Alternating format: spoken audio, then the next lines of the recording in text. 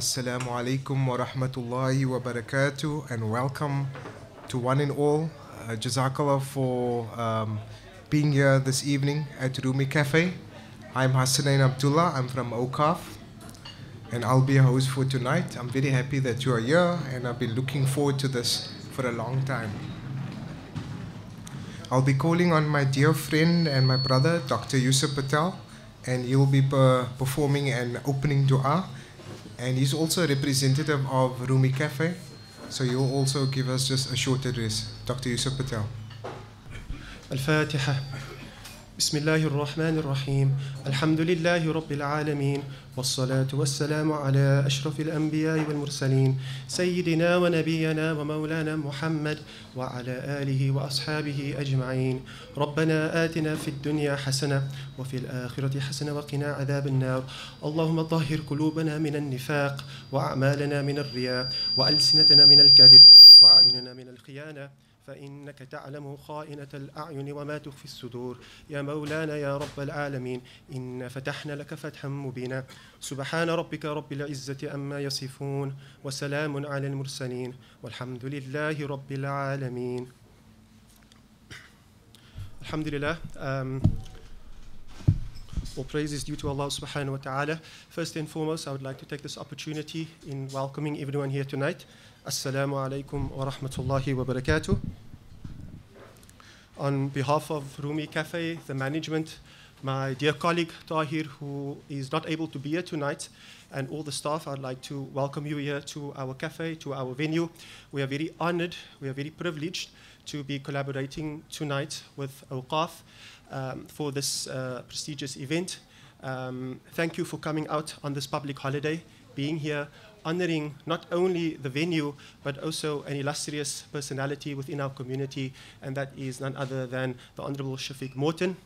Uncle Shafiq, thank you as well for being here. I know from my previous interactions with you and discussions, and obviously with our dear and beloved Sheikh Siraj, who has passed on, Rumi was a central figure, you know, in your life and in his life and in so many individuals. So, alhamdulillah, just a few words from our side. For those of you who don't know, Rumi Cafe has been in existence for only 1 week now. Tomorrow will mark 1 week. And we pray and we hope that our community here in Pinelands and obviously in the surrounding areas will come and support this venture, not necessarily only from a business or from a food perspective, but rather from a spiritual perspective. That was really our aim and goal for establishing this space. We wanted to create an area, a place of ambience, whereby people could come in and instead of feeding, rather feel, rather enhance their spiritual dimensions, such that when they leave this space, they leave better than what they came in. So food for us is obviously important. It's part of life, as we all know. But above and beyond food, the critical aspect for us is that people have a level of psychological well-being. So inshallah, we hope and pray that you will support this venture. As we all know, Maulana Rumi, or affectionately known in Turkey as Mevlana, was a paragon and personality of universality. And I think that's what the world needs today.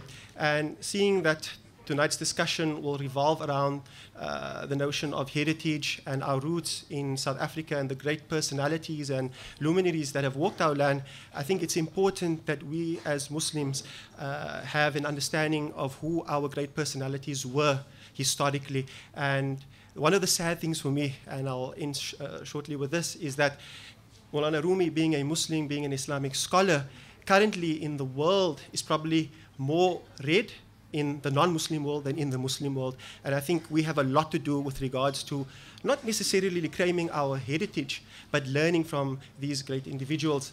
And I'll just end by opening from the great work of Maulana Rumi in his Mathnawi, where I personally think it really sums up the theme of tonight, the theme of heritage and of understanding where our forefathers came from, such that we can become better as individuals within our community. And Maulana Rumi says, the opening couplet of the Mathnawi, let me tell you a story of the reed, a story of separation.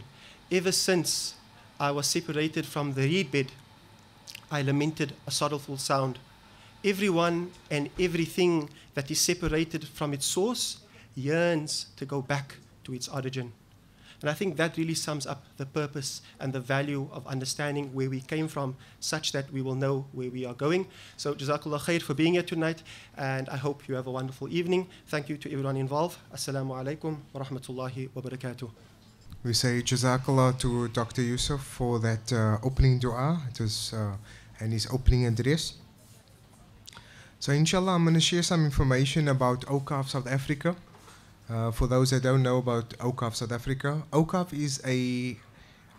SA is a national organization, and it is a charitable endowment receiving organization. It invests endowment funds and spends only the income derived, right? And it's used to fund a variety of community development projects and programs, thereby promoting integrated community development and self-reliance. Some of the projects that Awqaf has been involved with recently has been around building social cohesion in our community through our popular T20 tournament. It's been taking place over the last 5 years. We've also been involved in healthcare interventions, as well as interventions in education.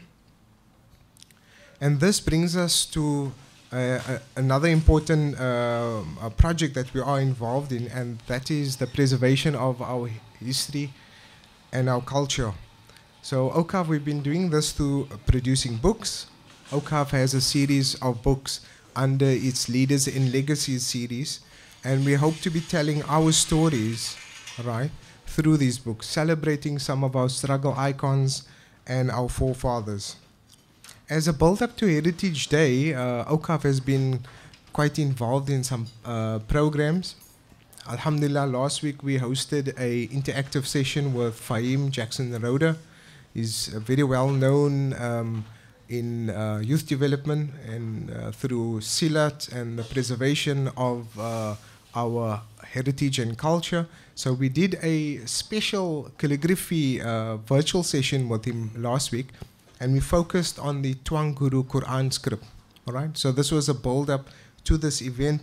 From the Spice Islands to Cape Town, The Life and Times of Tuan Guru is a book documenting the history of the first Muslims at the Cape.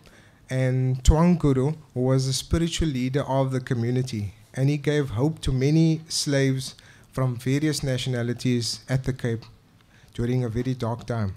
This book was published by Awqaf South Africa as part of his Leaders and Legacy series, and we have produced 5 books in this series. And Uncle Shafiq will also mention or provide some more information about our next book that's coming out, so it's something for you to look at. So as a society, we should be producing more books in terms of documenting our story or telling our story from our lenses. Many times we have the history and it's told from a Eurocentric, or it's slanted towards Western civilization. So as a society, we should be producing more books, and we should be reading more books, and we should be inculcating this in our upbringing of our children. So alhamdulillah. So the Tuan Guru Book, this is the 2nd edition of the book, and last year, alhamdulillah, we did a tour of South Africa. We launched the book to a jam-packed venue in Cape Town, Center for the Book, as well as Pretoria, Johannesburg, and can you believe it, in Durban, we had a launch of the book, and there were actually people standing outside, and it was storming, it was raining, and it was very well received at the masjid also. There was good awareness that was created. And we also have the team from Medina Institute. They are helping us here today. So if you need to get the book, you need any questions, feel free to ask them. So I'm going to introduce Shafiq Morton. Shafiq Morton is a very well-known photojournalist, author, radio host of the Drive Time. It's a radio program that I definitely like. He chairs many panel sessions. You'll see him on TV as well.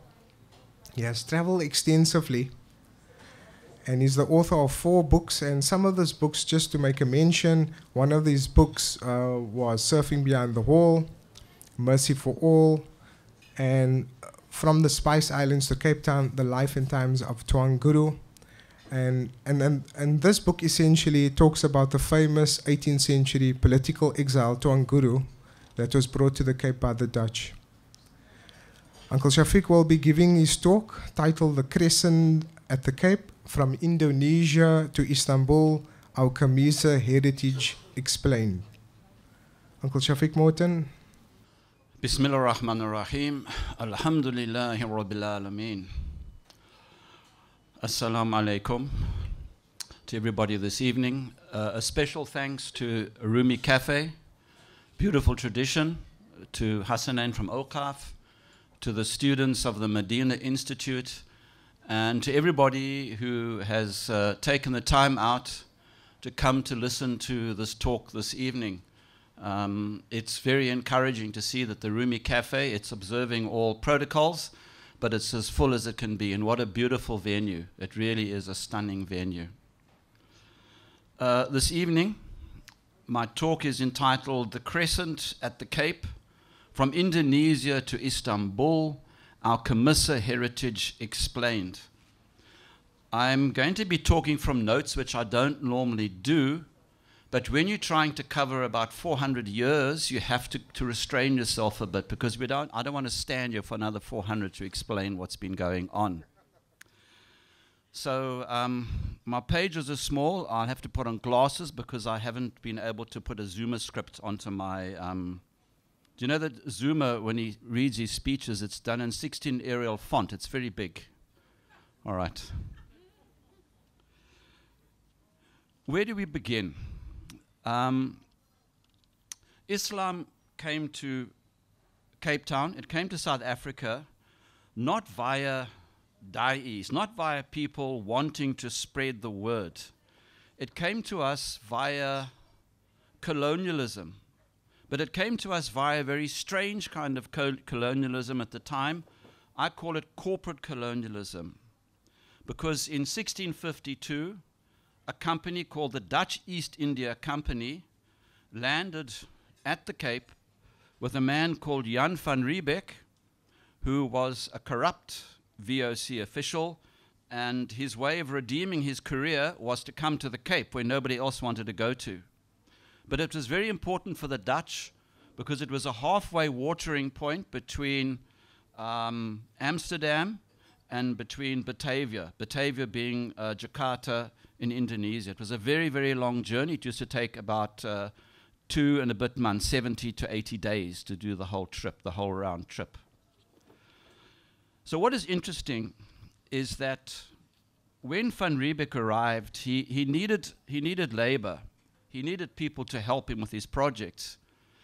And being a conventional racist, he had problems from the get-go with the Khoi or the Khu, which is the correct way of pronouncing who these people were. There was a man called Achumau who belonged to a tribe called Amakwa, and in the Khu language, Amakwa means the water carriers. So they used to give the water to passing ships, and people used to get shipwrecked from not the Camissa, the Camissa River. And Camissa in the Khu language means sweet waters that people can drink. Beautiful name. And the Camissa River used to run from Table Mountain across Adderley Street into Table Bay. And the early Khu used to provide water and supplies to passing ships. They did this for 100 years before Van Riebeck even arrived. There's evidence that more than 1,000 ships came past the southern tip of Africa before Jan came. And also, incidentally, the picture you see on the Rand note, that's not Jan van Riebeck was an ugly guy. So they got another Dutch official and they used his portrait to represent Jan van Riebeck. So Jan van Riebeck is not the person you see on the coins and everything else. But on a more serious note, Muslims arrived here, number one, as political exiles. 182 of them, amirs, the Sufi sheikhs, the political advisors, the scribes, and the officials of the various sultanates of the Indonesian kingdoms or sultanates in Indonesia. 182 from 1652 to about the 1700s. In addition to this group of people, who were, by the way, learned, they were leaders, they were politically wise, and they were from a civilization. And let me emphasize this. The slaves that came to the Cape and the leaders that came to the Cape came from a pre-existing civilization. And if you don't believe me, go to Indonesia today. You will see far more impressive ruins of Hindu and Buddhist civilizations on the islands of Sulawesi and Java than you will see in Cambodia and Thailand. Very few people know this. So Indonesia itself was a cradle of civilization. It was a marine, it was an oceanic civilization. But I think we must remember it was a civilization, as were the African states where our slaves came from, as were parts of India and Ceylon or Sri Lanka as well. So from 1652 until 1795, from the 17th to the 19th centuries, we had about 62,000 slaves arriving in the Western Cape to serve the voice of the, not the voice of the Cape, the Dutch East India Company. By the way, VOC also used to mean vergaan onder corruptie. That was a name that some of the disenchanted Dutch East India companies used to call their company going under corruption. All right, that's interesting, isn't it? Now, I'm going to sort of take a few historical shortcuts. I'm going to take us to 1780, when Tuan Guru, Imam Abdullah ibn Qadi Abdul Salam, who is an alim, he's a Sayyid, he's a direct descendant of Rasulullah sallallahu alaihi wasallam, and we've proved it in the book. The whole sanad is there. He had learned the Quran, he was Hafiz al-Quran, but he was Hafiz al-Quran in the sense he could also write it.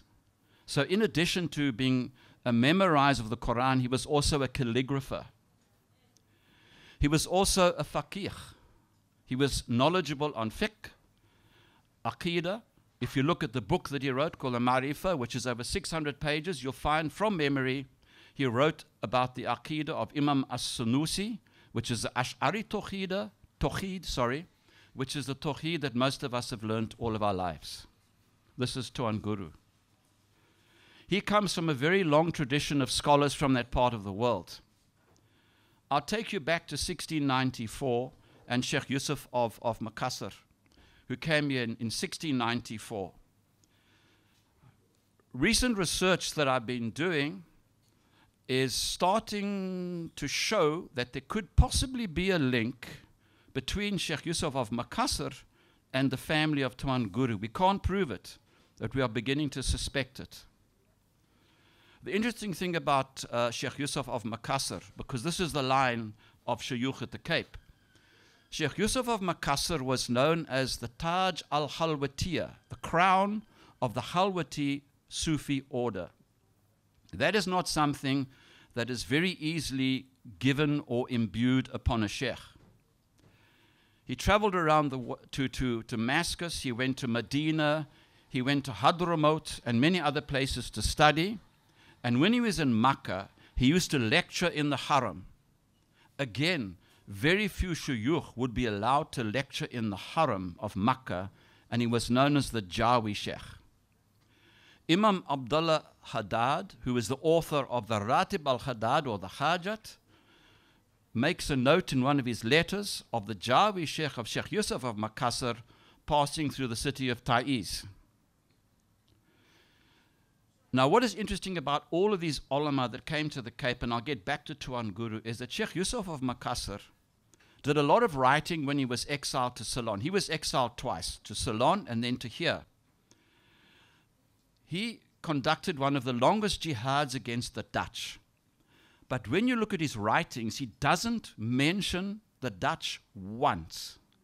And I've read all his translations and everything that I can on him. He doesn't mention the Dutch once, and yet he fought a jihad against them, and he came to the Cape under terrible conditions. So we have to ask ourselves the question, how did he resist? And the point of my talk is exactly how these sheikhs resisted the Dutch, because they resisted the Dutch with the intellect, with the deen. Because if they rose up politically against the Dutch, their heads would roll very quickly. So let's fast forward to Tuan Guru, who arrives here in 1780. He immediately is sent to Robben Island. In fact, there's a bit of a comedy here, because he arrives in the Zeepaart, but the ship that had their papers was lost at sea. So when he arrived here, the Dutch didn't know who they were. They had no idea, so they just sent him to Robben Island until their papers arrived. And in letters that I've discovered, Tuan Guru writes about this, that he spent 24 hours in Cape Town and then he was on Robben Island. He was taken off the island in 1781, and the British came and fought the Dutch at Saldanha Bay. And then Tuan Guru, after the battle, because all the ships had been sunk and taken by the British, he had to walk back to Cape Town, which took him 15 days. The interesting thing about Tuan Guru is that when he arrived here, he understood what was going on. Now, why did he? The slaves who'd come from another civilization landed at the Cape. They were torn away from their families. Husbands had lost wives, wives' husbands. Children had disappeared.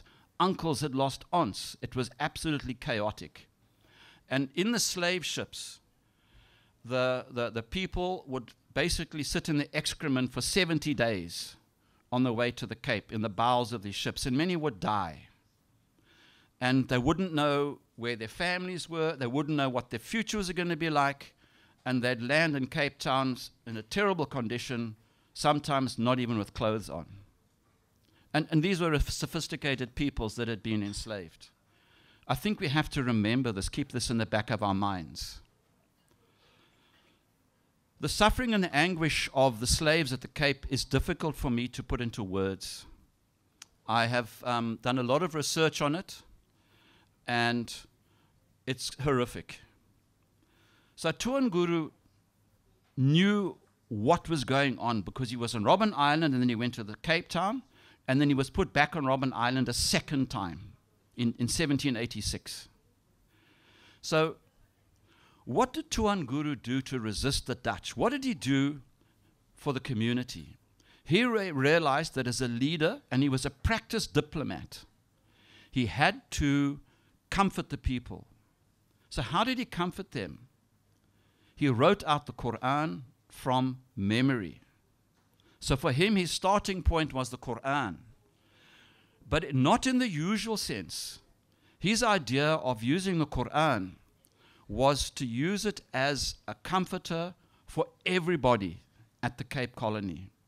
And later on in the talk, I'll explain the effectiveness of what he did, because how many people became Muslim at the time during Tuan Guru's life and shortly thereafter, the nature of our community. He also realized that the only way he could resist the Dutch was to reorganize a community, to in fact create a new community, which he did. He wrote out his Marifa, which is not the title of what he wrote. The late Dr. Ahmad David saw that one of the sections of this book was called Marifa, and he called it that. Marifa means just knowledge of Allah, just to give a very simple explanation. But in it, there's so many things in that work. It's not time to explain what's in it, but it's a treasure trove if anybody is conversant with Arabic and Malayu as well. Now, he realized that education was the key. And I'm sure you'll agree with me that, to me, this is the prophetic model, to educate and to uplift. And that was his primary purpose. And he did it under the noses of the Dutch. And he got away with it, which is so amazing. So what does he do? In 1793, Tuan Guru creates a madrasa.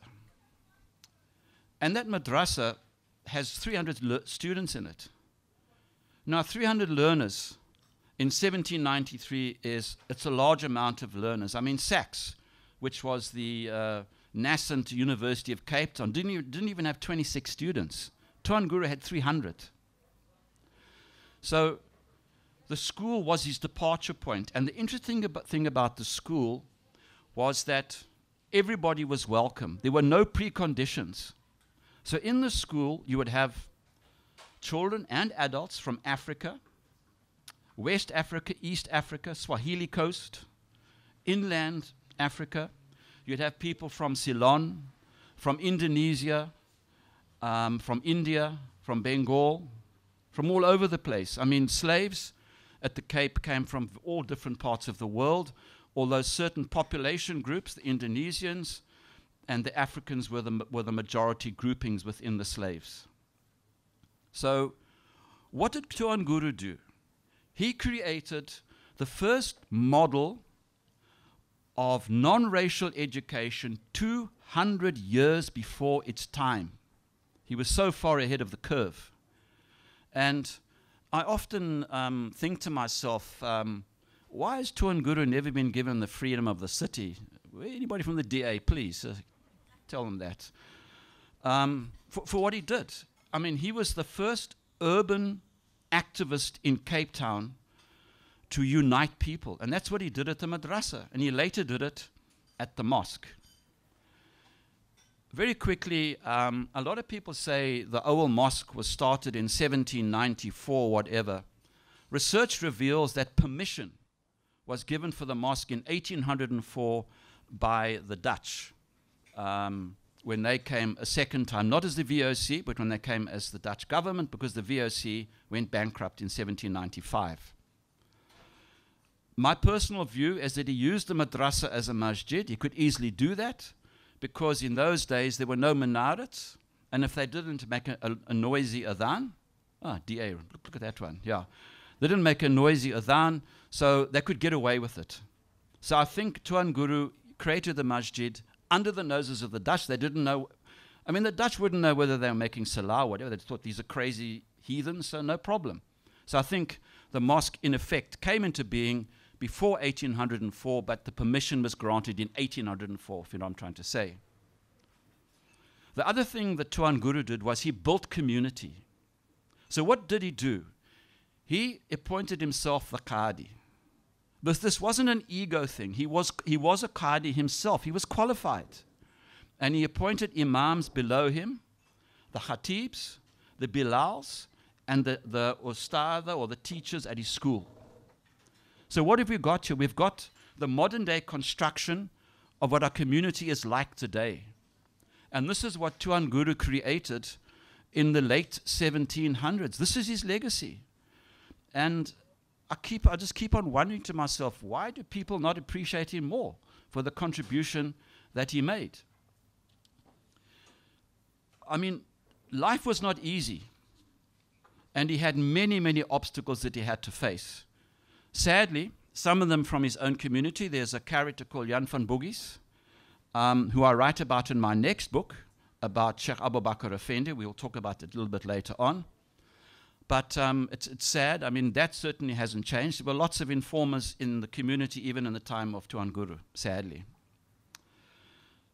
Now, if we look at his means of resistance, it was subtle, but at the same time, it was very assertive.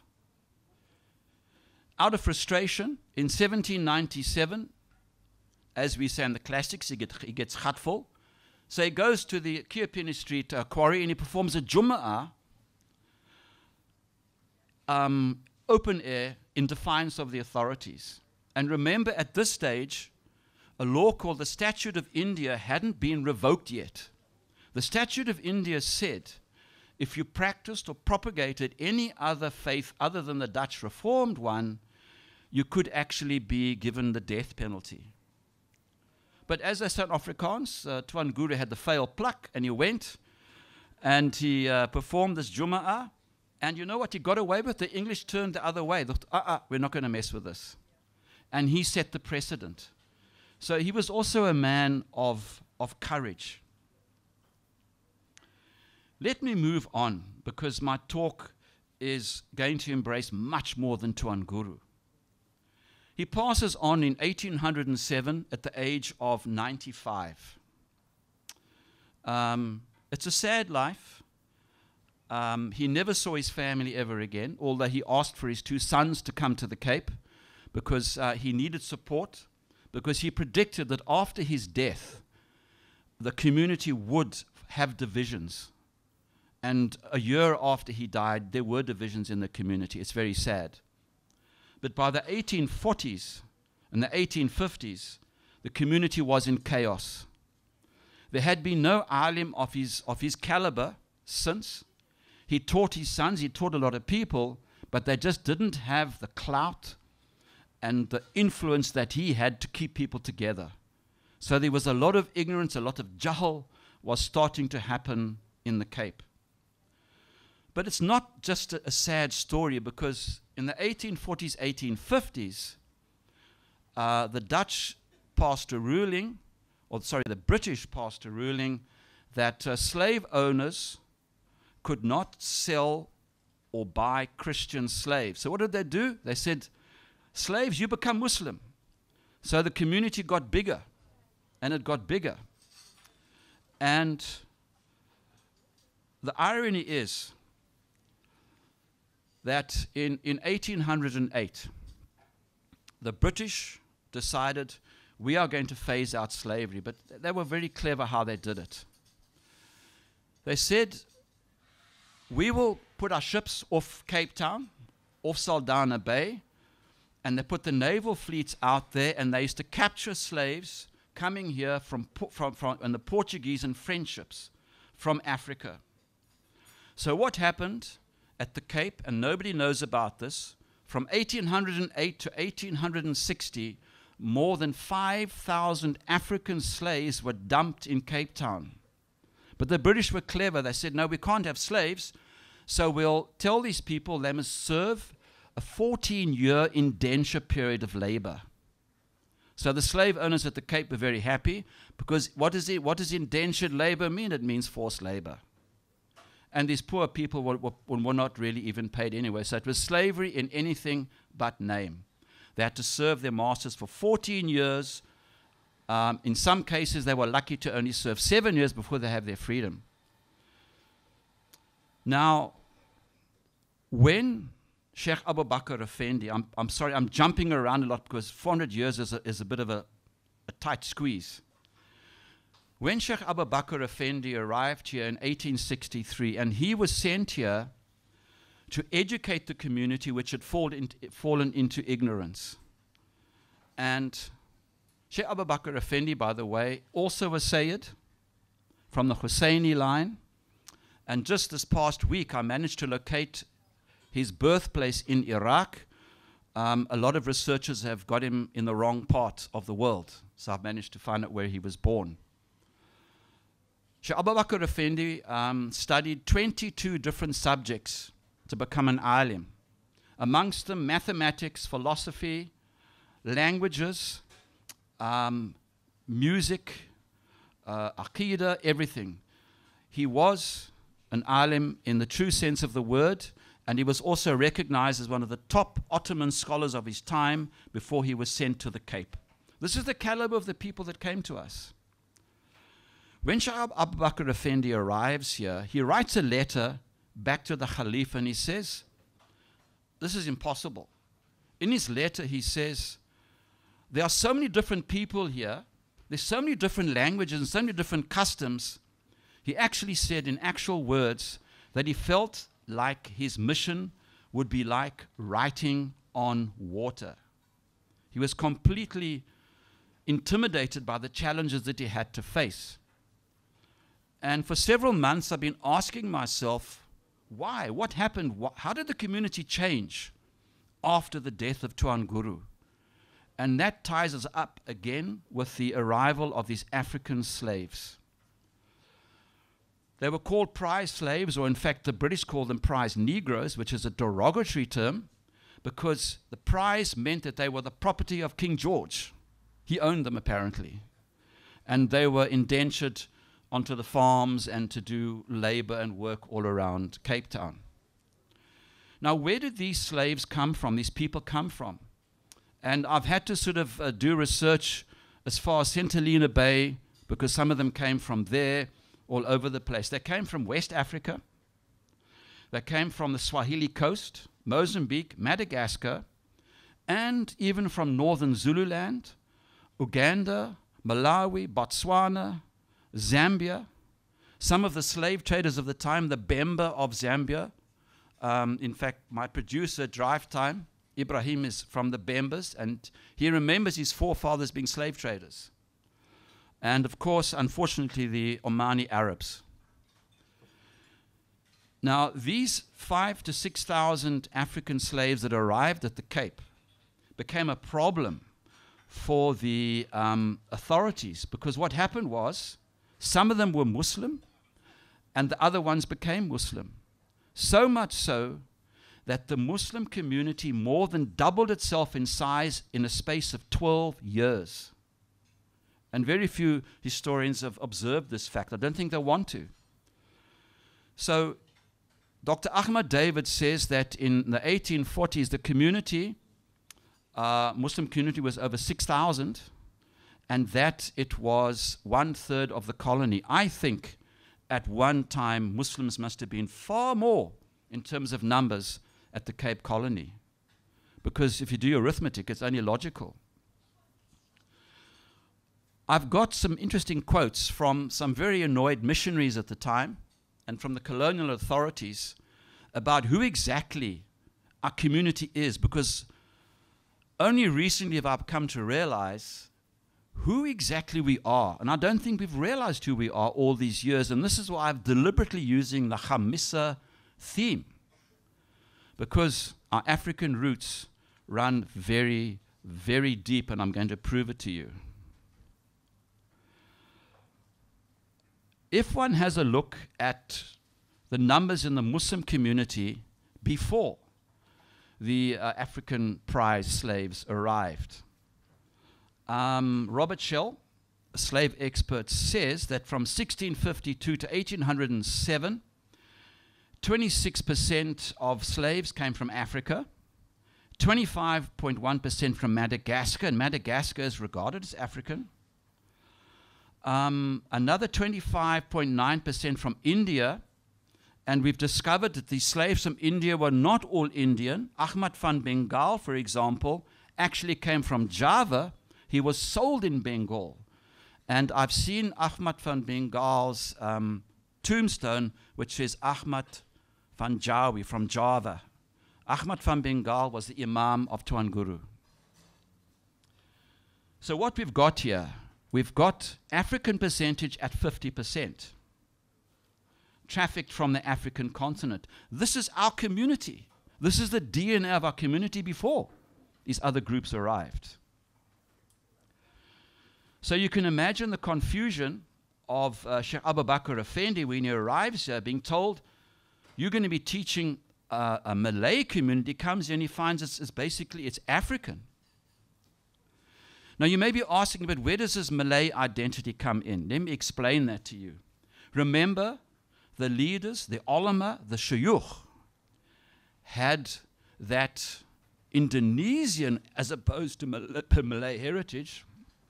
In terms of Malayu, Bahasa Melayu being the lingua franca, the language they spoke, and the way they educated. The point is that the leadership of the community was Indonesian. All right, there's a lot of Indonesian DNA in the community. Don't worry, it's there. But a lot of African as well, and Hu as well. So what we have here, let me quote what some of the missionaries said at the time, and it's very interesting. There's a guy called William Elliot comes here, and he's going to change the whole world. Everybody's going to become of other faith. So he says, he, the slave, is scarcely more a member of Christian society than when he was an untaught heathen. there is a wide difference in colonial estimation between a Christian slave and a Christian man. It is not in the mosque alone that he, the slave, feels himself a social being. In every house inhabited by a Muslim, he finds a home and a brother. Interesting. Our hospitality was making people become Muslim. Then we have an Imam Mooding. In 1824, he's testifying to a commission of inquiry by the British. The South African habit of commissions of inquiry wasn't started by us, the British started it. They loved them, and they never did anything afterwards about it. Imam Mooding says in 1824 that at least half of the Muslims in the Cape Colony were African prize slaves. This is one of our imams saying this. And I don't think that he was lying. So there is an admission by somebody from our community about the proportions of African Muslims in our community.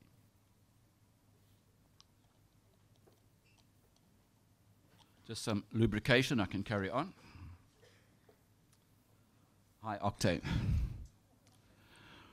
Right, let's have another look at John Mason, an army officer often quoted about our community. And this is where it gets very interesting. John Mason says, and he comes in 1861, shortly before Sheikh Abu Bakr Effendi lands on our shores, he says, if I can see in the light here, this is not Zuma script. All right. He says the amount of Malays proper, and it's his own emphasis, in the Cape Colony in 1861 is 4,000. But he goes on. He says the term Malay is applied to all Mohammedans, as he puts it, including Arabs, which he mistakes for Indonesians, Mozambican prize slaves, and Hottentots, excuse that phrase, and Christian perverts.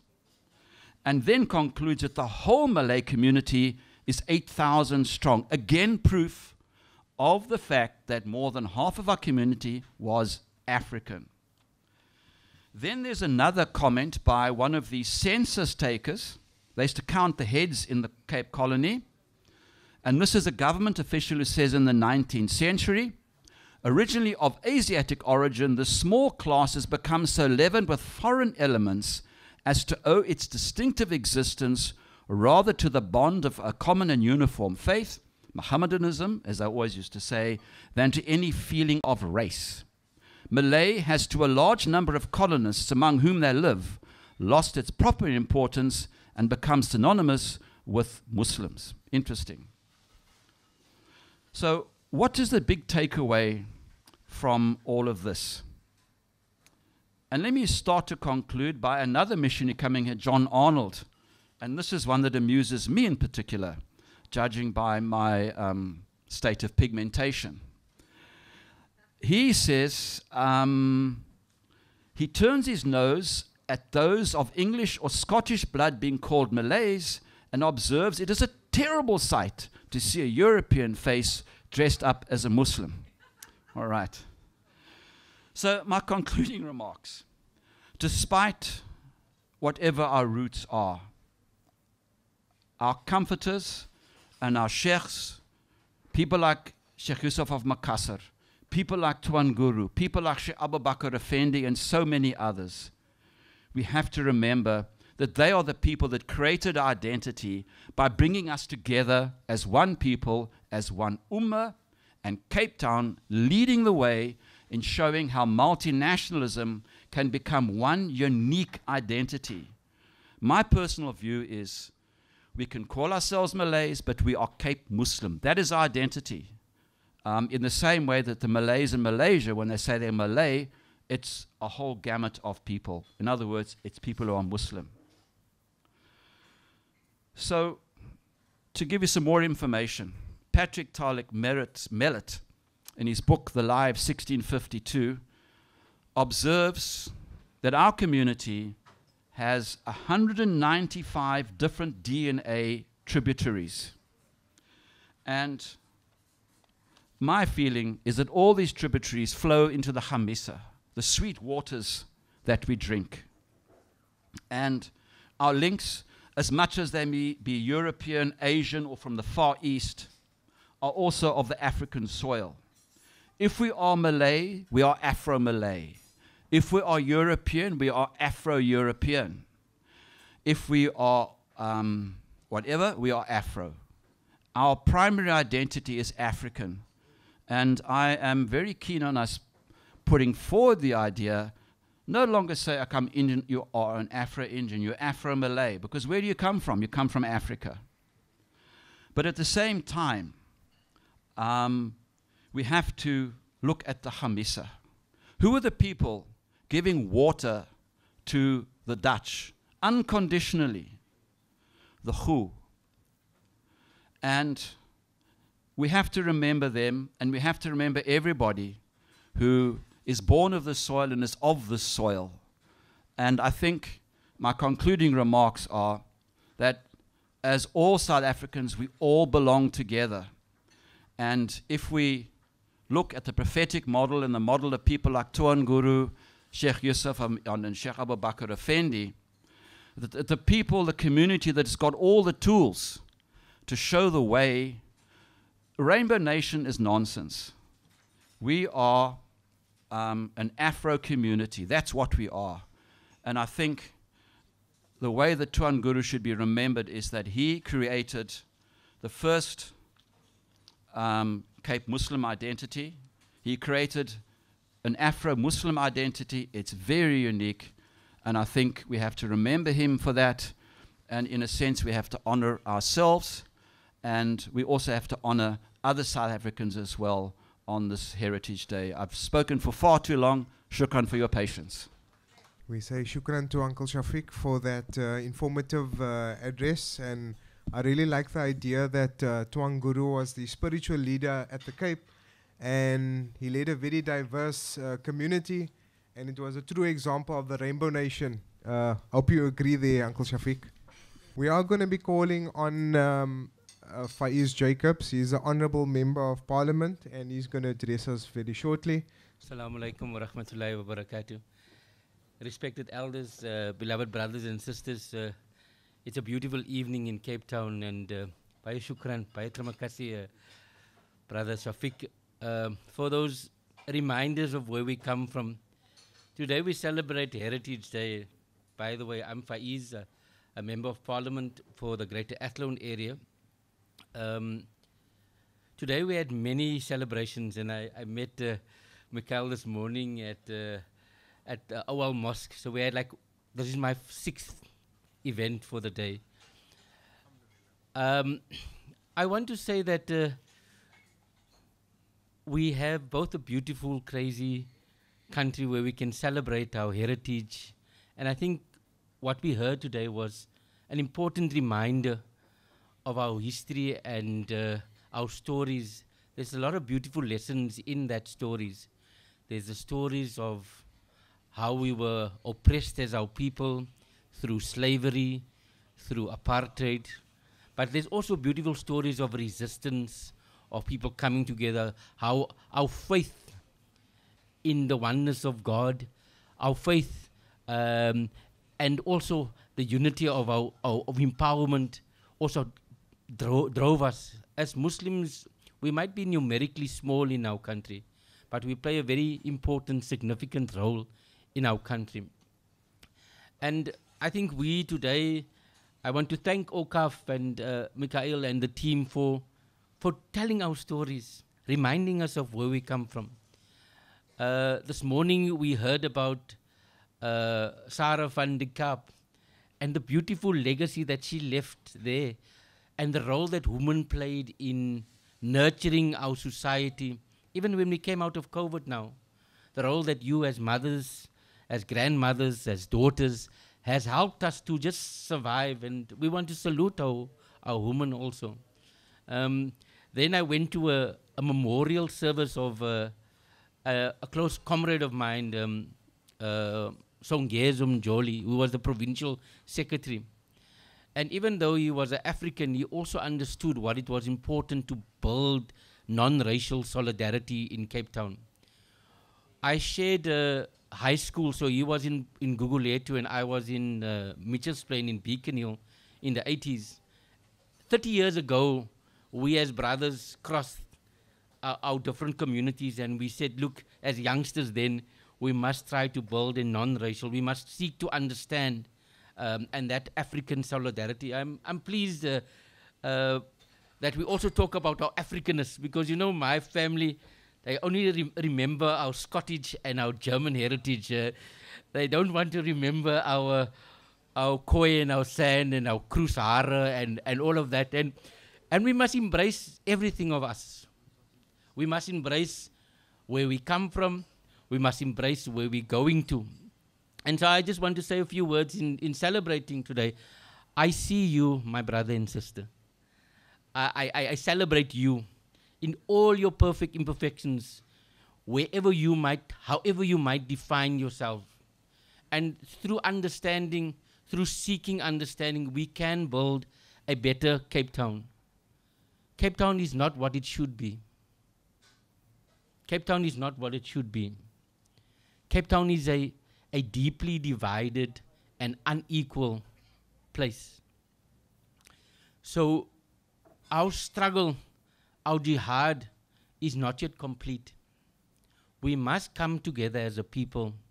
We must unite. We must be able, and I see a very elderly crowd, and I'm glad there's 1 or 2 young people in.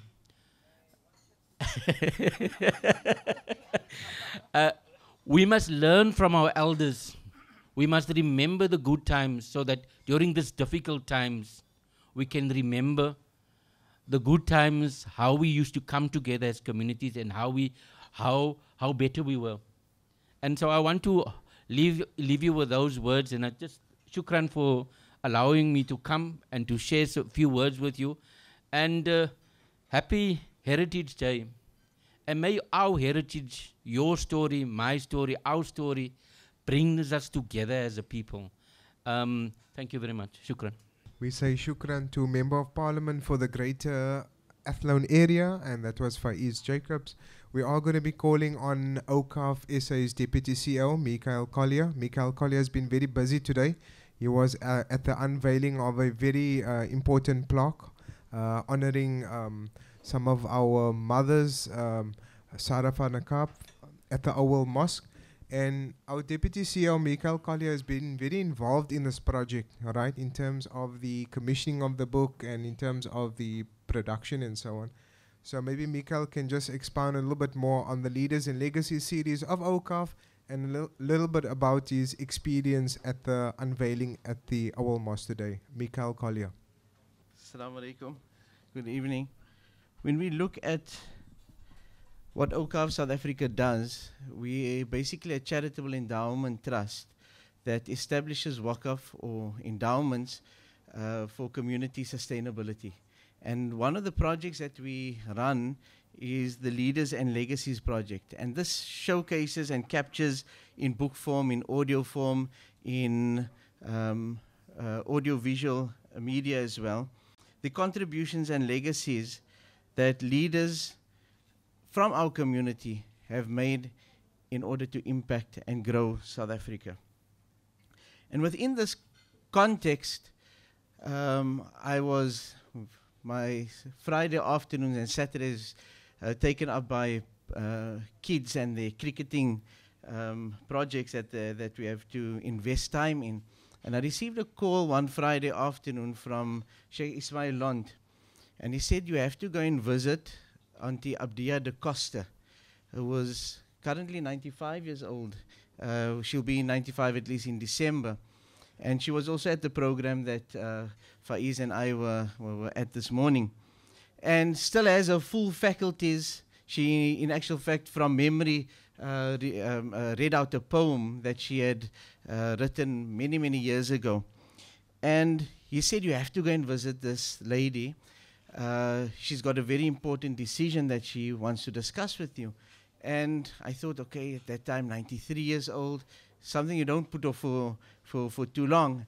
And on the Monday, we went to visit her, and she said, I'm 6th or 7th generation Tuan Guru, right, descendant. And the first tamat, or the first Quran passing out ceremony took place in the house, which is 2 doors away from the Awal Masjid, which was endowed as a waqf, or as an endowment by Sarah van der Kaap.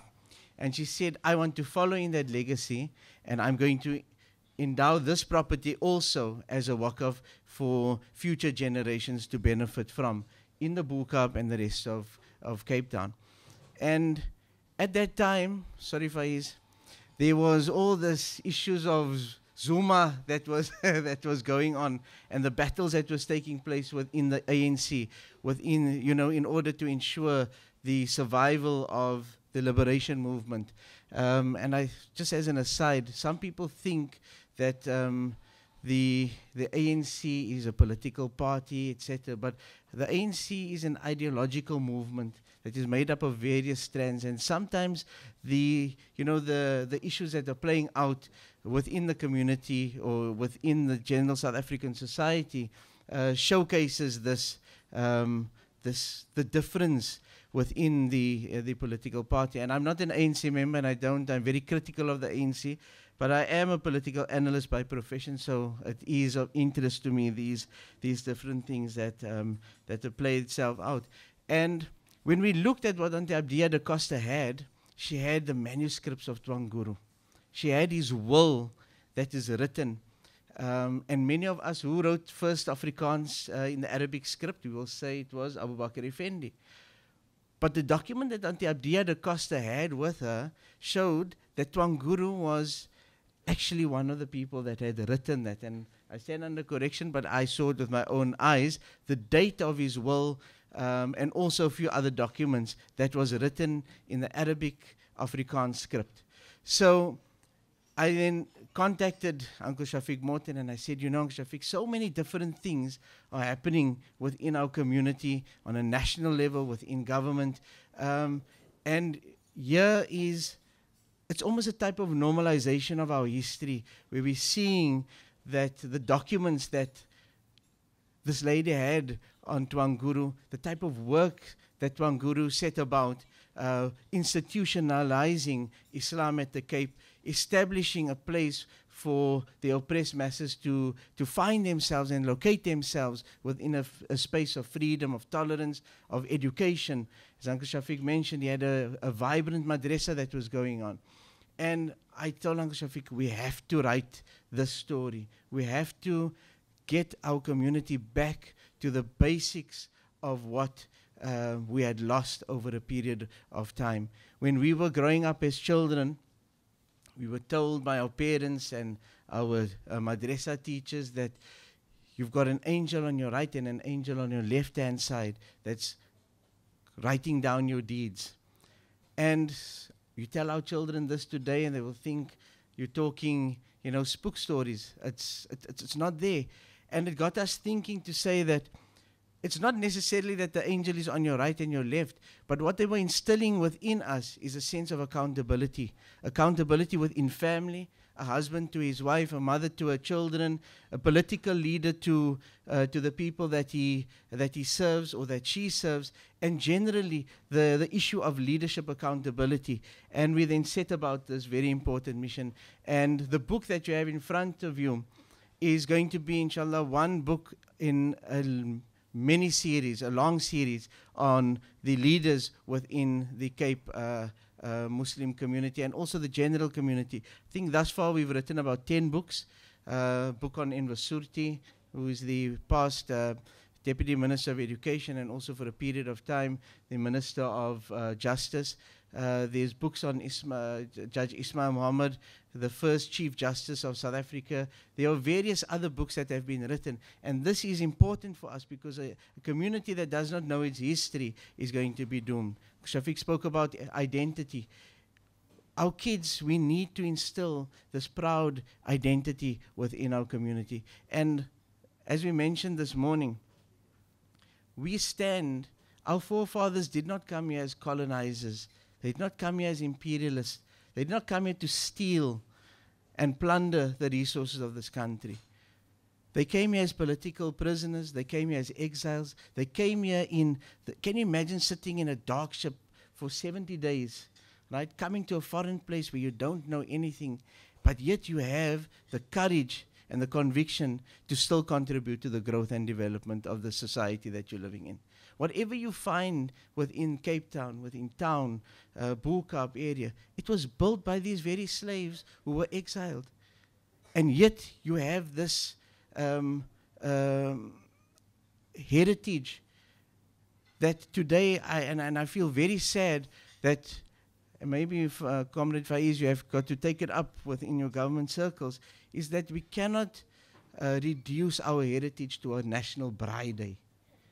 Our heritage is much more than burning a piece of meat on a fire, right? And I think it starts with each one of us who are sitting here, who are conscious enough to come to this particular gathering in order to learn, and the takeaway from it is we need to reignite our communities in order to showcase that we have a proud DNA, that we have a proud legacy in South Africa, and that we will continue to contribute. Shukran, Assalamu alaikum. We say shukran to Awqaf's Deputy CEO, Mikael Collier. He's been very busy today, and we really thank him for his address. And it's very heartwarming to see that, as I look across, the gathering here, there's lots of Tuan Guru's family and lots of people that have also contributed to the publication and the production of the books. So we're very appreciative for that. So now we're going to be having a Q&A session. The focus has been much on the coming of Tuan Guru and the legacy left. Maybe if, I don't know, will there be kind of a opportunity to further expand on the contribution of Tuan Guru, like his sons and his descendants, to Cape Town? Because we know, for example, his sons, they built a mosque in Nurul Islam was Baitul Hikmah Street, and there's also much history connected to it, and other Awqaf property that was established through the Tuan Guru family, and maybe that can also be explored. And I would like to know the input of Uncle Shafiq regarding this, inshallah. Shukran for that question. The funny thing about Q&As is that they always assume the person who's being asked the questions has got the answers. But on a more serious note, Sheikh Appleby, in fact, the grandson of Tuan Guru was an imam himself, Abdul Rakib. And he was quite a feisty youngster. In fact, he was an imam, I think, when he was 17 years of age. And he was a student of Sheikh Abu Bakr Effendi. And he was a central figure in the Jum'ah rows that occurred. He went to the masjid and he said, I am going to do the Jum'ah according to the Hanafi madhab. You know, Imam Shafi wouldn't have to tell you, you have to have over 40 people or whatever to constitute Jum'ah. Abu Hanifa, radiallahu anhu, is more lenient. You don't have so many people. And for performing the Jum'ah according to the Hanafi madhab, the people at the time in the Cape, they gave him an extremely tough time. But he fought back and he won a court case. And Sheikh Abu Bakr Effendi testified in that. In the book, in fact, one of the chapters of the book is dedicated to the contribution of Tuan Guru's family. And talking about the family is another 10 books. They certainly have made their mark on Western Cape culture, on our deen. They produced a number of scholars, Hufath, etc., etc. Some people of great spiritual strength and skills. But I'm advertising the book here, but in one chapter you'll find that I do talk about the family of Tuan Guru. It's become a very big family, and as I say, the challenge is out to anybody else who wants to write a book about his family, because there is a book there that can be written most definitely about it, definitely. Assalamu alaikum. Can Uncle Shafiq perhaps expand a bit on what was wrong with Jan van Booghies? Because he did have the support of Frans, the old imam that got the Tanah Baru land. Yeah, no, that is an interesting question because I've just been researching it. It's a long story, but Jan van Booghies is an interesting character. He comes to the Cape as a slave, and he marries a woman who is a freed slave, and she frees him. But he was apparently an Arabic teacher in Tuan Guru's madrasa. Now, he felt that he should have been the next Qadi and we can't find out why he believes that, and I've been trying to find out why, and I cannot. But for some reason, he felt that he should be the next Qadi. Now, Tuan Guru had a big problem with it, because on his deathbed, Tuan Guru told Imam Ahmad van Bengal and others, do not ever appoint Jan van Bugis as Qadi, otherwise you will have to answer for it on Yawm al-Qiyamah. Words to that effect. It's a very startling statement by a sheikh who is in fact a Sufi, who would normally be quite soft. So Jan van Bugis must have done something. The only explanation I can come up, there are several. The Buginese are a very interesting people. They originally came from Sulawesi, but they were put into a diaspora or a wandering when the Dutch took over Makassar in 1669. So the Buginese people were sailors. A lot of historians say they became pirates. Nonsense. What they were doing they were fighting the Dutch on the ocean, so the Dutch just call them pirates. That was resistance.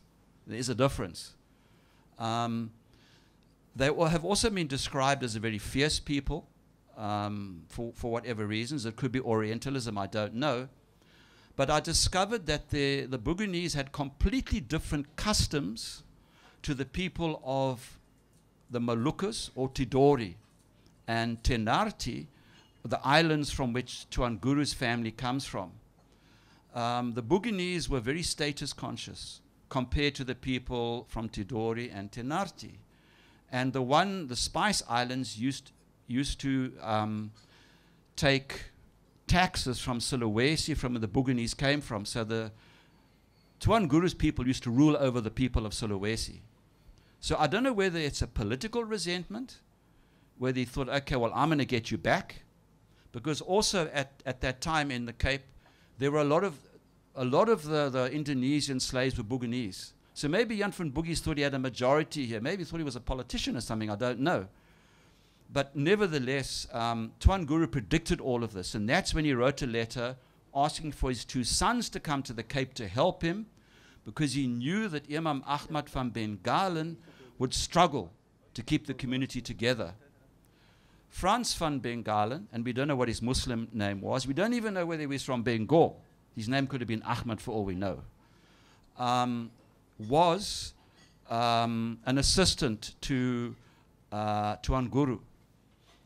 And after the palm tree mosque had lasted for a year, the Imam resigned, the whole Jama'ah came back to the old mosque, and Frans van Bengalen went to Batavia, never to be seen again. Ahmad Davids told me many years ago that Frans was so embarrassed he just left the Cape because of Jan van Bugis. I've got a chapter on Jan van Bugis in the next book. Nice advert.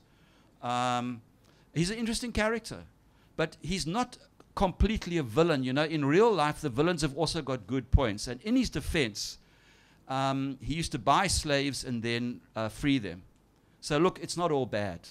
But, you know, 200-300 years later, it's quite difficult. I can't go say, Jan, what happened? You can't tell me, he's in the grave. So I think the first comment is Uncle Shafiq Morton and Awqaf and everybody that's here. I think this is a very special occasion for many different reasons. I think the one thing that does come to mind as I'm sitting here is that I'm not that old. Somebody said we've got an old crowd here. I'm not that old, but we'll grant you that, don't worry. I come from I think an age group that grew up in South Africa on, I call it that cusp, that threshold of the old South Africa and the new South Africa. So our history books basically wrote about Jan van Riebeeck, 1652. And over time, my father, Muhammad Amin Hasim, who was the son of Imam Muhammad Noor Hasim, and like many that's sitting around the table here, like Dayan on the table next door, and Auntie Salma Arendt that's sitting next to us here, we have met during lockdown on the digital platform. You know, the Tuan Guru Facebook page and so forth, and that's how we connected.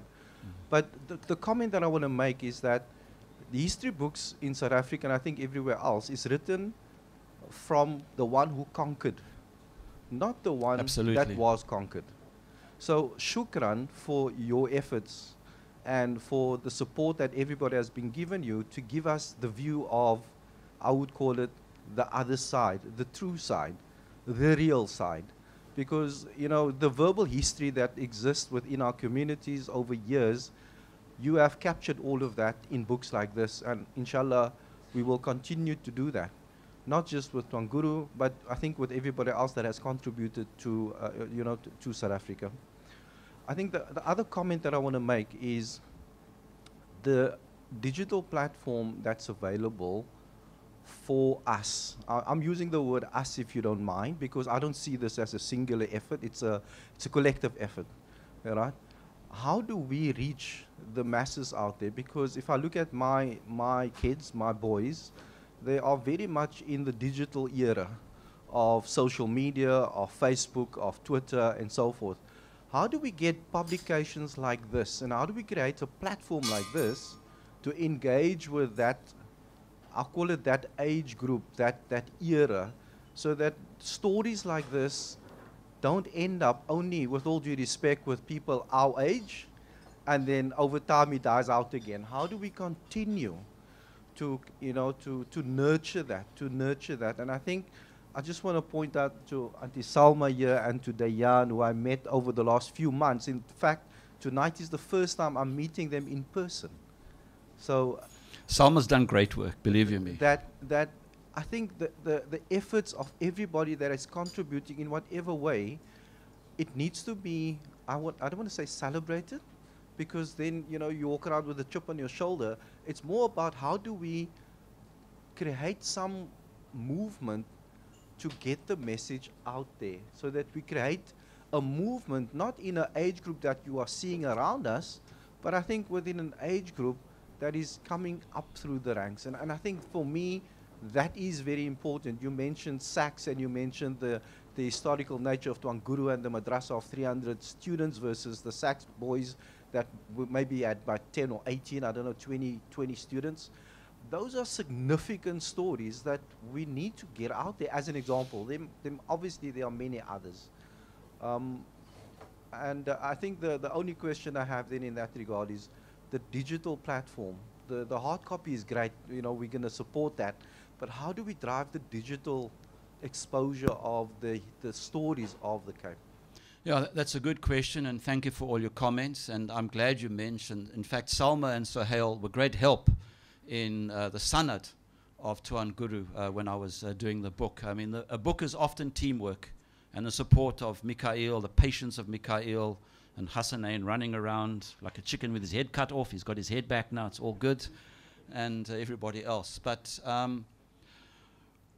what I did with this book was, in fact, I did a reading of it. In fact, when we sold the original copy, it came with a CD. And it was interesting that I got more responses from the CD than I did from the book. You know, people could put it in their car and that kind of stuff. So it seems as if that is one way of doing it, but are people going to be prepared to listen to it for that long? I personally think we need to get this kind of history into the mainstream. If you look at the syllabuses that are in the schools, it's shocking.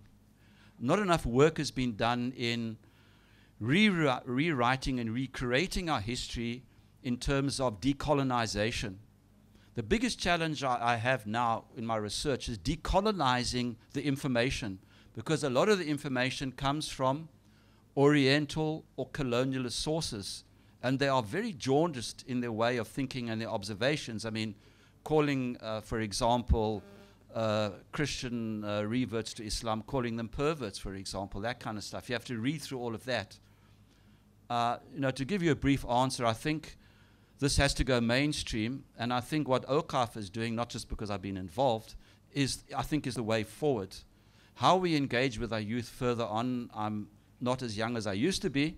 I think young people themselves have probably got the answers once we give them the information, if it answers your question.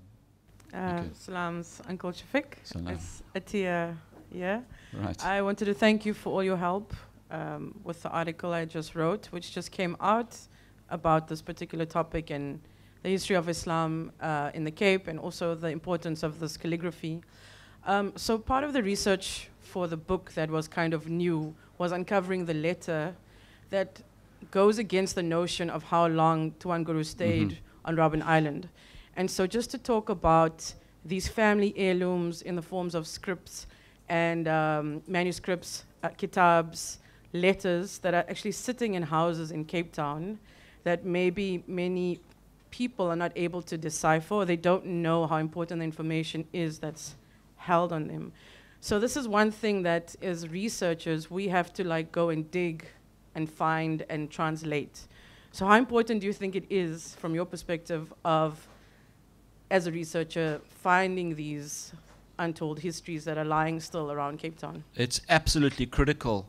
You know, the story of how we discovered this letter is an amazing story. I was at a function and I was talking about the fact that I was writing a book about Tuan Guru, and the person next to me started smiling. And he said, Shafiq, do you want to see a copy of Tuan Guru's Quran? I said, yes, definitely. And I gave him my card and I forgot about it. And he turned out to be a member of the family. And about 6 weeks later, he said, come now, right now. I got the Quran, and I went to the house, and there were a whole lot of kitabs on a table. And I took my camera and I took pictures of everything that I could, because one of the problems that we have is that the families are not keen enough. They don't trust us researchers. They don't want to give us the material. And there are so many Koples Boeke and books in people's cupboards.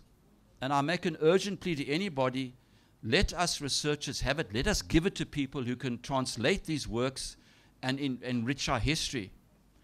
But as I was going through these kitabs, a piece of paper fell out of a book that was a fiqh book written by Tuan Guru. And I opened the letter and I took pictures of it. And I started reading it and realized, but this is not Arabic. I couldn't make head or tail of it. So I sent it to a friend of mine, Professor Michael Laffan from Princeton University, who was known to Salma as well, and members of the Abdul Rauf and Rakib families, because he was also researching Tuan Guru. I sent him that he's in Australia. He was so excited at 3 o'clock in the morning, he started translating it. Professor Laffan is conversant in Arabic and Malayu. Perfect combination. And at 3 o'clock in the morning, he translated the letter, and the letter is Tuan Guru writing home and explaining that he arrives here, he's taken to Robben Island, he's there for a year. Then there's news that the British are coming here, Commodore Johnson. Everybody's taken off the island because they're scared the British are going to take it over. The exiles, 7 of them are sent to Saldanha Bay because the Dutch don't want the British to get hold of them. The British arrive in Saldanha Bay, they wipe out the Dutch, they take all their ships away. But what is interesting about this letter, in the letter he explains what's happened. 2 people came with him, Badruddin, who was a scribe, and, Nuruddin, and Qadi Abdul Rauf.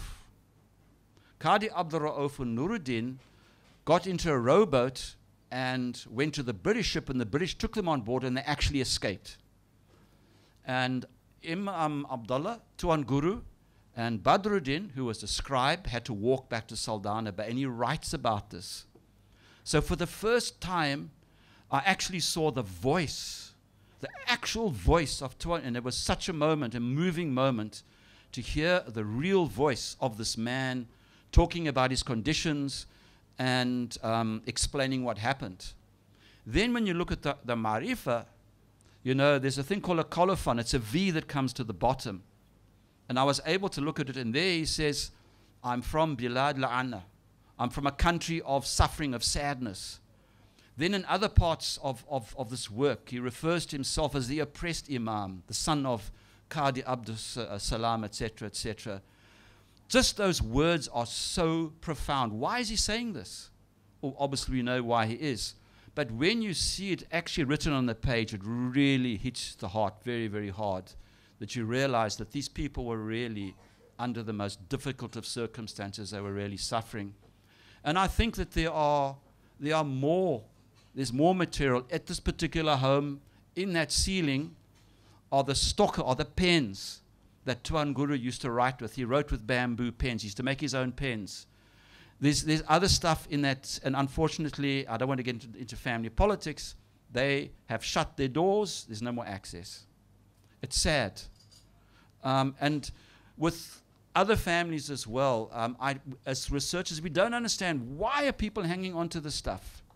As researchers, we can restore the manuscripts. We can take digital copies of them, and we can work from the digital copies. We don't want the originals. It belongs to the families. But the information, I believe, belongs to the Ummah. It belongs to us. I'm absolutely puzzled, for example, why there are no copies of the Marifa is not freely available. Why are families hanging on to these documents? I make the point in the book that if our ulama, before they go overseas, if they were to study the Marifa, they wouldn't come back as confused as they sometimes come back. And I say that with the deepest of respect, because the people who go to study are very sincere.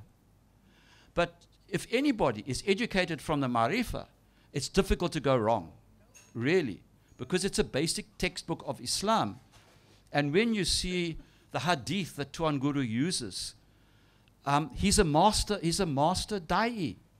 I mean, he chose the hadith that were appropriate. His selection of Quranic ayat, for example, masterful. He doesn't choose the conventional ones. He uses unconventional ones, and then he goes to the conventional ones, all talking about suffering. Recite this, this relieves your suffering, etc., etc. Why are we not teaching this book? I don't know. Can we assume, we always hear about slaves, especially from overseas, Indonesia, Madagascar, and so, can we assume that the slaves were always males? No. And did they come here and then marry children, the African women from here? Children, so yeah. Were the slaves always men? No. In fact, the one slave ship came in with 1,360 children from St. Helena Bay. Children. And nobody knows where they went to. I discovered one source that says that they believe that the Muslim community took them in, which goes to show, and obviously they must have become Muslim. Over 1,300 children on a ship. The interesting thing is there was a lot of intermarrying. And there are some of the Malayists, I'll call it that, who have been criticizing me very heavily for saying that our community had a relationship with the Hu. Now, where are the Karamats? They're next to streams, they're next to rivers. There's a cattle trail that goes from the City Bowl over Kloof Neck, along the Oudekraal Ridge into Hout Bay and Noordhoek. Who used those cattle trails? The Hu. They showed our exiles, the escapees, they showed them these pathways where they go. And wherever you find the Karamats, they are close to areas that the Hu used to either graze their cattle, used to water their cattle, or they used to hide. They showed our people where to hide. What about Said Abdul Malik, who's buried at St. Cyprian's? He was a herbalist. He comes from Indonesia. He's not going to know which plants to use. How did he know which plants to use? Who would have taught him? The herbalists of the Hu. And there's another thing about our tradition. People talk about guma. That's not a Malay word. It's an African word. It comes from Ngoma. Sangoma is one of the derivative words. Ngoma is an Nguni word, originally Kalanga, Bokoni word for drums. Where does this come from? Because when the people used to perform the ratip, they used to drum. And the Swahili slaves, who were Muslims, also used to perform the ratip. So when they came to Cape Town, when they saw the so-called Malays in the ratip, this is our people. That's the ratip, by the way, played a great role in keeping people together, as bizarre as it became, because at the end, some of them used to go to the pubs, get drunk, and kill each other in the ratip. They used to get so excited. But that's another story. And that's one of the things that Sheikh Abu Bakr had to address. Things are getting out of hand. But originally, that's what brought people together. Sorry, just two more questions. One is just pertaining to the wife of Tuan Guru, if it was Koi. The second part, because I just spoke to my aunties now, they are the descendants of Imam Abdul Rakib, but there's a property in District 6 which relates to the Buitengraaf Mosque. So how is it possible for us, what is mentioned here, there is important, say, assets or memories connected to the Tuan Guru, and it's for community to remember. So how is it possible also as a community we can support each other to reclaim this property that was made waqaf, but many people don't know about it, except in the family. And I'm sorry, is this plot, is it in Vanderleur Street? Ferreira Street. It's Vanderleur Street. No, There was a, yeah. Vanderleur Street, my grandfather, my great-grandfather, lives there, Fuldain Rakib. Should I'll tell the, yes, the story. But the Ferreira Street was the place that Imam Abdul Rakib bought after the court case in Buitengraaf. Yeah. So, yeah, so I just want to know, like, because we are busy with the land claim issue, but how is it that the community itself also can support and assist in this regard? Because I think that is the only living space, we can say, that connects Tuan Guru directly. Because our mosque is obviously connected to Sarki van der Kaap, but the property in District 6 is connected directly to Imam Abdul Rakib, and which is the grandson of the Tuan Guru himself. Yeah, there's an interesting story that Tuan Guru's wife was, they used to call her Khadija van der Kaap, I think it was Khadija. Van der Kaap means that she was born in Cape Town. And to be honest with you, I haven't been able to find out what her identity was. So we don't really know. Vanderleur Street was up in District 6 above Trafalgar, the school. There used to be a water course there, and that was the first place they applied for a mosque in 1800 actually, and it was turned down by the authorities. They felt that if they applied for a mosque in Vanderleur Street away from the city, it would be away from the attention of the authorities, because in those days that was like the countryside. So it's the fact that Imam Rakib had a home there is, I find, very interesting. I think I'm not a land restitution expert, but I think gather as much history as you can. Go to the Heritage Association, maybe go to the Cape Archives. Maybe you can get ownership documents to further your cause as far as that is concerned. About the madrasas that would happen in the dunes along the coast, and at that time the only places I can imagine that would be up Table Bay North and in the south by Sunrise Beach and onwards from Muizenberg. Yeah, you see, I mean, our community became very spread out. And remember, you had Sheikh Nurul Mubin, an Oudekraal. You had Said Tuan Jafar, also an Oudekraal. And if you go there, you'll find there's lots of graves. There were communities there, active communities living out of the eyes of the Dutch. So Sheikh Nurul Mubin and Said Tuan Jafar must have stayed there. There's a story, I can't prove it. They say Said Tuan Jafar was actually killed by the British when they found him there. I can't prove it. But what was probably happening there was that the runaway slaves or the community was going into these areas and doing their lessons there, because remember, the Statute of India banned the practice of any other religion other than the Dutch Reformed one. So there's probably a lot of merit in what you've heard. That's it. Thank you. Thank you very much. We thank you for your interaction, your feedback, and your questions. It definitely added value to the program, inshallah. And just to add to the question that was posed by the person at the back in terms of, taking the book into the digital platform and so on. So inshallah, we do have plans in place. We do have a podcast or audio edition of the book. So we do have some plans to get the book to either the Kindle or online version. So we do have an audio book of that. So look forward to that. Inshallah, we're also working very tirelessly in the background to simplify the book and also get this book into curriculums for primary school going learners as well as madrasa. So we're very involved in that, because essentially we have lots of the older generation that's reading the book, but what about the younger generation? They should be taught this in madrasa, in primary school, right? High school is a little bit too late. So with that in mind, at Awqaf, we're very committed to getting the message out there and preserving our collective history.